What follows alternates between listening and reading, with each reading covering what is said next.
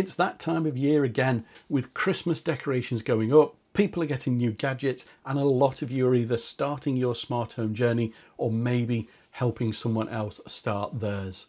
Today marks day one of my 12 days of Smart Home Christmas series, where I'll be sharing different smart home videos spread throughout December, covering everything from automations, integrations, new devices, and plenty more. To kick things off, I wanted to start things right at the beginning with something that's perfect for anyone who's just getting into smart home tech this Christmas. Whether you've just installed Home Assistant or you've picked up your first smart device in the Black Friday sales, this is the video for you.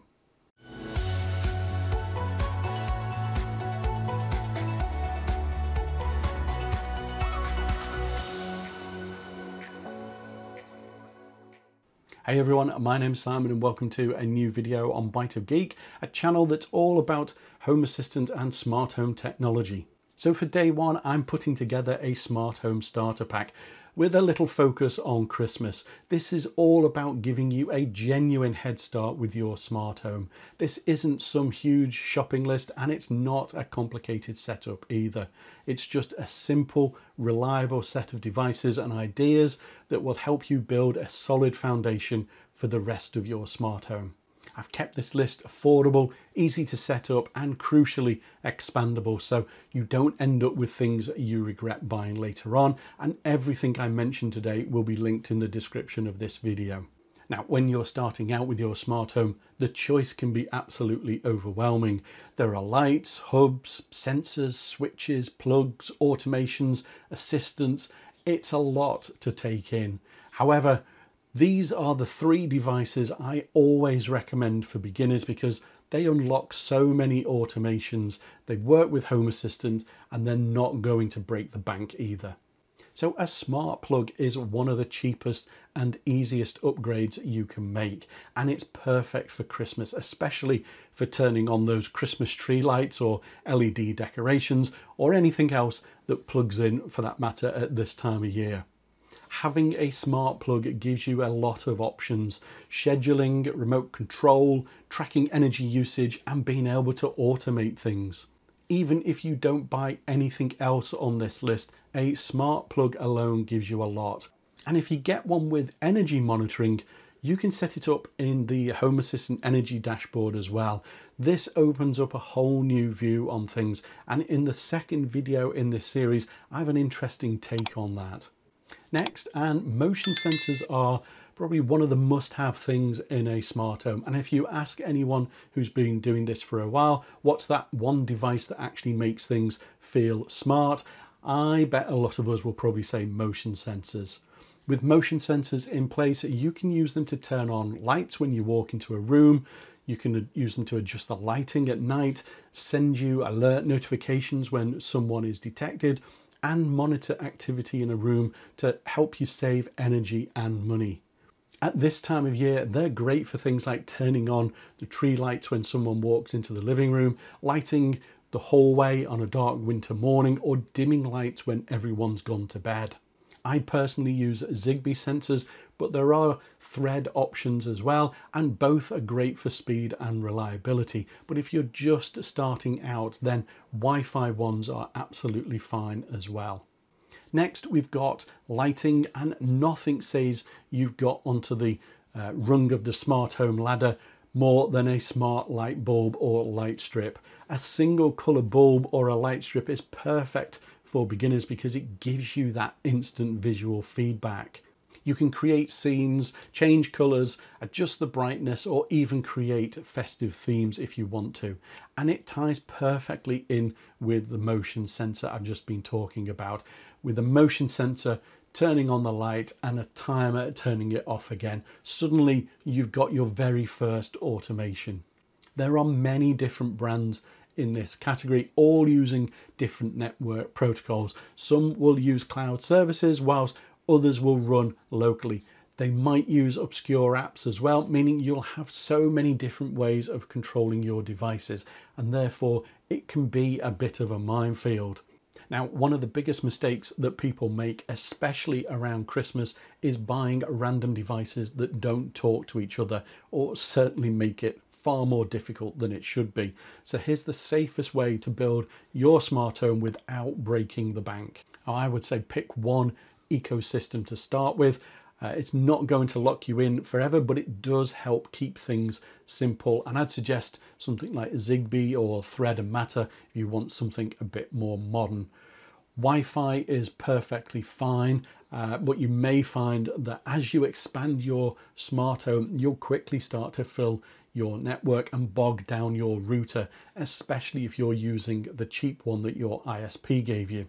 Start with just a handful of devices. Don't rush out and buy 20 different sensors and scatter them everywhere. Start with a small setup, maybe 3 to 5 different devices, something like a smart plug, some smart bulbs, a couple of motion sensors, and if you're feeling really adventurous, then maybe even a temperature sensor. That combination alone gives you a ton of flexibility. Use a local smart home system like Home Assistant. It gives you true local control, reliability, privacy, and with no cloud dependency, everything is in one place. Remember, you don't need to configure everything on day one. You can add more to your smart home as you go, but starting with local control sets you up long term. Build your smart home room by room, not device by device, and this is something I wish I'd focused more on when I started. Instead of buying a load of random devices, pick a single room and make that room smart. Live with it for a week, get feedback from others in your house, what works, what annoys them, then move on to the next room. This keeps things easy, affordable and organized, and lets you learn from your mistakes going forward. So to round off this starter pack, I want to give you a simple practical automation you can set up straight away, even if today is your first day with Home Assistant, and this is the kind of thing that makes your smart home feel useful. You can use this in the hallway, living room, or even the bathroom if you want. And for Christmas, it can turn on your Christmas tree automatically when someone walks into the room. It's a small thing, but people love it. Okay, so to set up this automation, I go into my settings and then automations and click on the create new automation. So I'm going to add a trigger, and that is going to be my motion sensor.